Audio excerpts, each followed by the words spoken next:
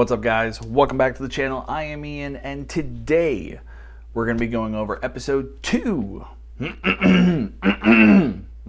My voice cracked. And today we're going to be going over episode 2 of season 3 Drive to Survive on Netflix. If you have not already seen episode 1 of reaction and review that I did on the last video, then I will drop a link down below. Go ahead and click that so that you can get caught up to speed, especially if you haven't actually seen the episode. Now, without any further ado, let's get into it.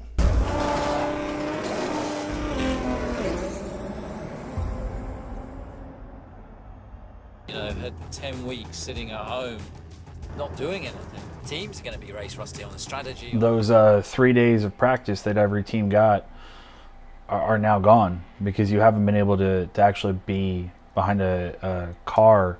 Not just the drivers, but the engineers, the pit crew, the team principals, the designers. Literally no one was able to be around the cars. I mean, everyone's going to be rusty. And I think that this year will create some different scenarios. Was put in charge of the Red Bull Formula 1 team and won 4 championships. Red Bull won the 4 years prior to Mercedes, with Hamilton and Toto just coming in and sweeping for the next 6 years, and they're going for their 7th. Christian over at Red Bull, the team principal, they're really gunning because everyone's so rusty and haven't been around their cars. He actually feels like they have an even better chance. There's a lot of intrigue at the moment around the Mercedes. Whoa.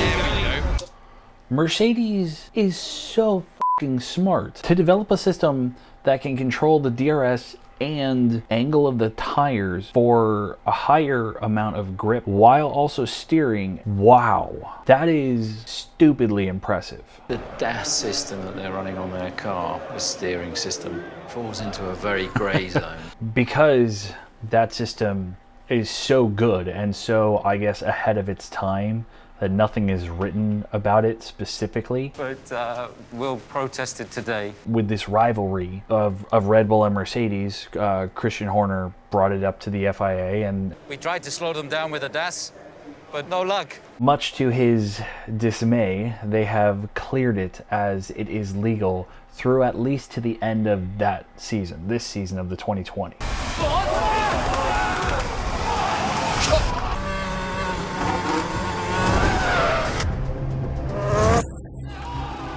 Oh, it happened again. Albon's trying to go on the outside around Hamilton, and around one of the last corners gets hit by Hamilton, just like it happened in Brazil in the 2019 season. But this time, I don't know whose fault it is. I don't know if Hamilton's going to get penalized.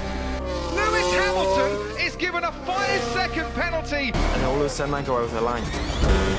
Lando Norris with the fastest lap of the race.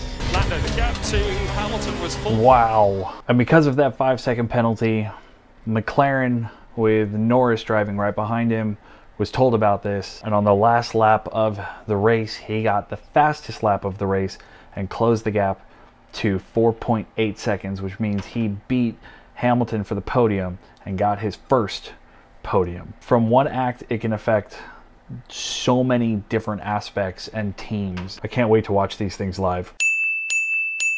Essentially, I learned that in order for any of these teams to survive, especially the smaller ones, like the independent ones, like Williams Racing, the races need to happen. They could lose their funding, they could lose their sponsorships, they're not getting income, the races generate revenue. Like, it's insane that I didn't even think of this. But now everyone is back.